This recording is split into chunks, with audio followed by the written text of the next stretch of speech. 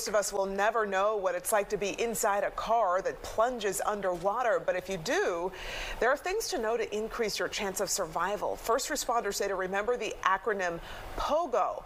That's pop the seatbelt, open the window, get out, and if you have children, get them out from oldest to youngest. Consider keeping a window punch in your car in the event the window won't roll down. This story is only just beginning to develop, of course. Fox 5 will keep you updated on air, online, and on our new app anytime we get new information. Make sure you have push notifications turned on so you don't miss any updates.